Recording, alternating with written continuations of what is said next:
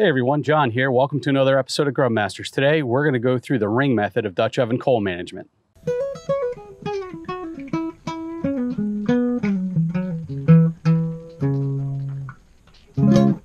You know, almost every time when we're cooking with Dutch ovens on the show, we always talk about using the ring method for coal management. And I wanted to take some time out to really go through this slowly with everybody. We go through it each time briefly, but I thought it warranted its own episode. Now, what you can do with coals with a Dutch oven is you could count your coals. You could do a checkerboard pattern. You could do this pattern, that pattern.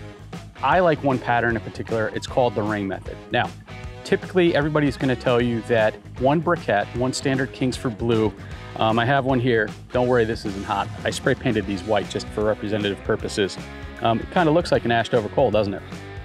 Well, each one of these is supposed to represent about 15 degrees when it's like this, when it's hot and whole, okay? Now 15 degrees, if you want to do 350, that's however many coals. It's, I don't know, it's probably about 24 coals for a 12-inch Dutch oven. Now, that's a lot of math. Monday through Friday, I do enough math. I don't want to do it on the weekends when I'm out with my friends. So again, I like to use the ring method. And what that is you take the diameter of your Dutch oven and you just stack your coals such that they're kind of touching, or they're very closely spaced together, and you go around the diameter of your Dutch oven. Now, on this 8-inch Dutch oven that I have here, it's gonna be roughly 11 coals, okay? And it just kind of works out. Now, that's also the rule of threes. The rule of threes says whatever the diameter of your Dutch oven is, you're gonna take that and you're gonna add 3 coals for the top, and you're gonna subtract 3 coals for the bottom. So in the case of a Dutch oven that's 8 inches wide, or in diameter rather, you're gonna get 11 coals on top and 5 coals on the bottom. Now, I've got 1, 2, 3, 4, 5, 6, 7, 8, 9, 10. So I'm 1 whole coal short.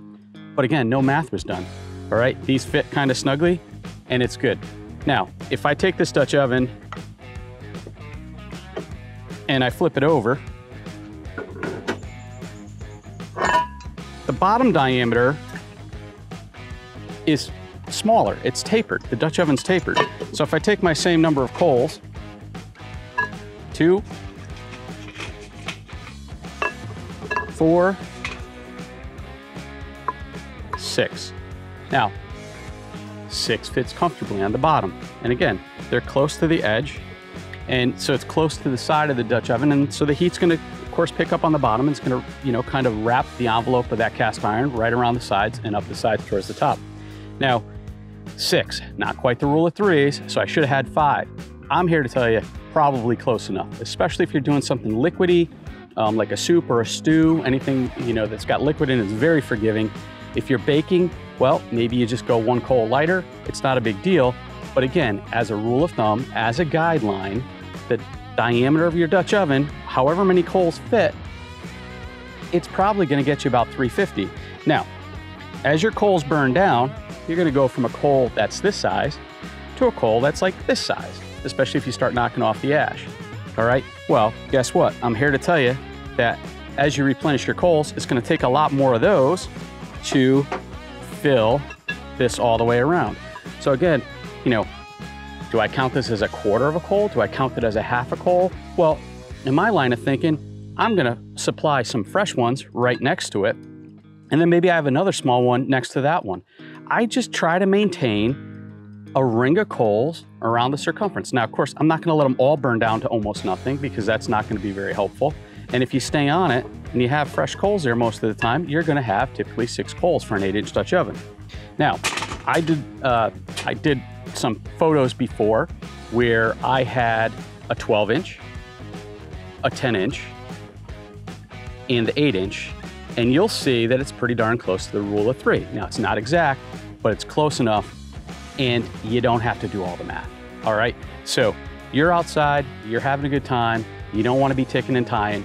Now, what I'm gonna do is I wanna put this to the test by actually firing up some real coals, and I have some potatoes that I've kind of surgically altered so that I could fit the probe of my fireboard thermometers in there and I'm gonna fire up 2 Dutch ovens. I think I'm gonna do the 8 and I'm gonna do the 12. I'm gonna use the ring method. I'm gonna let them cook for about a half hour. We're gonna take a look at the graph. Let's see how good that graph maintains at 325 once it gets going and the potatoes in there with the thermometer held about 1 inch off the bottom. Coals are nice and hot. Let's get started. I've got the 8-inch and the 12-inch. I've got my potatoes with the probes jerry-rigged through. Let's get started. I'll throw a ring on the 8. And get a ring on the 12. Again, these have actually burned down a little bit more than I would have liked. I was kind of fooling around with those temperature probes for a little while. But again, it should illustrate the fact that even though they've burned down, and this is probably going to take twice as many coals because, you know, they're much smaller, it should still maintain that same temperature. All right, so I got a nice ring there. So I've got a ring here roughly the size of the bottom of the 8-inch. Get that to lay nice and flat. So again, this is just rough, just eyeballing it, roughly the size of my 12-inch bottom diameter. Get this guy on.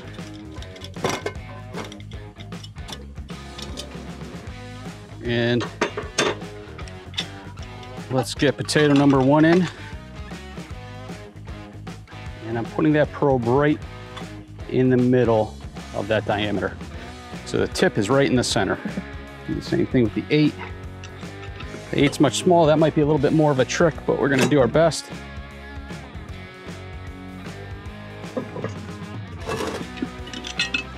All right, I'm gonna replenish my coals and let's check it back in about 15 minutes or so and check out how that graph's doing.